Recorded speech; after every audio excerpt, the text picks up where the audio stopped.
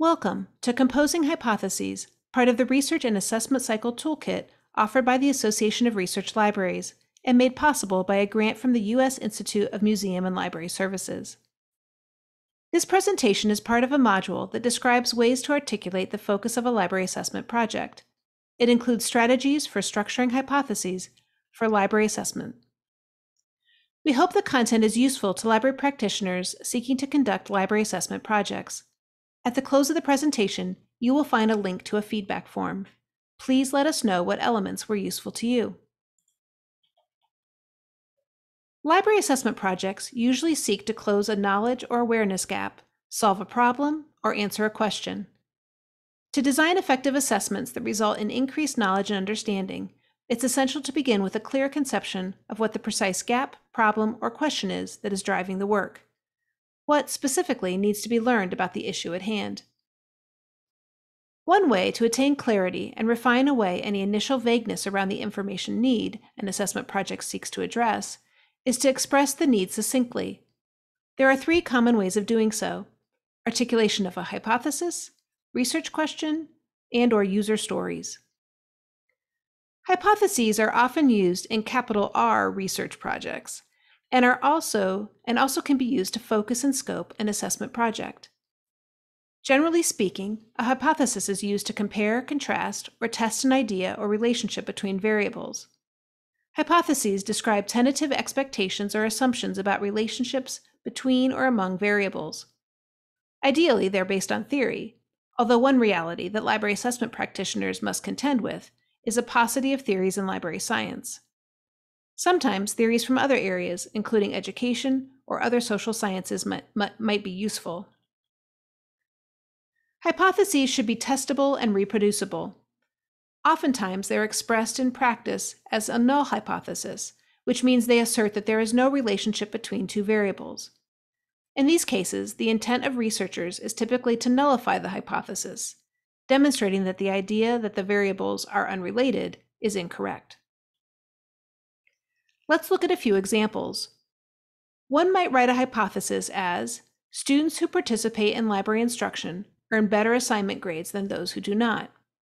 The null version would be, student participation in library instruction is unrelated to subsequent assignment grades.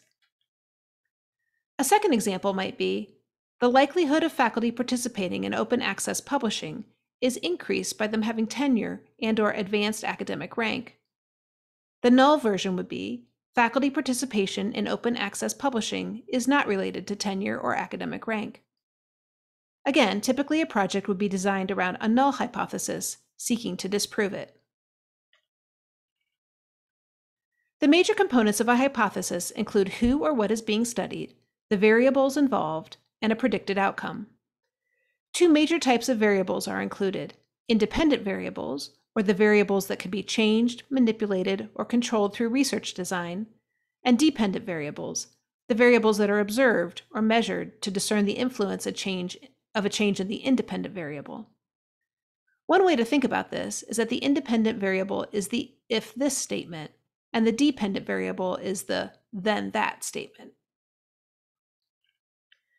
Let's look at these major components in a few examples. In the first hypothesis, student participation in library instruction is unrelated to subsequent assignment grades. The students are the who. The variables are library instruction and assignment grades, and we predict that they are unrelated because this is the null hypothesis. In the second example, we see an if-then structure in the hypothesis. If graduates do not study in the library, they will earn worse grades.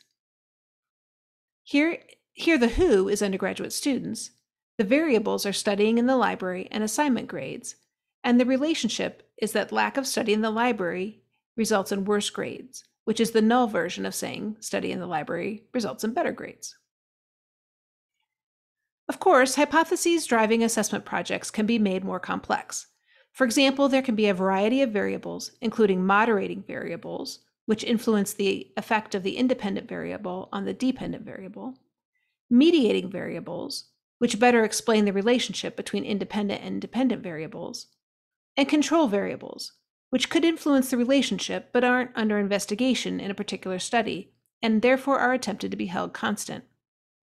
And so hypothesis construction, with different kinds of hypotheses, different numbers and kinds of variables, and different directions of relationships, can get very complex. That is not to say, however, that they're not useful, because they are, but one needs to think through the many and varied aspects that may influence the composition of a hypothesis to ensure that the final version serves the purpose of clarifying the focus and scope of a given assessment project. Thank you for viewing this presentation on articulating the focus of a library assessment project. Please use the link provided to complete a feedback form on the usefulness of this information for your purposes.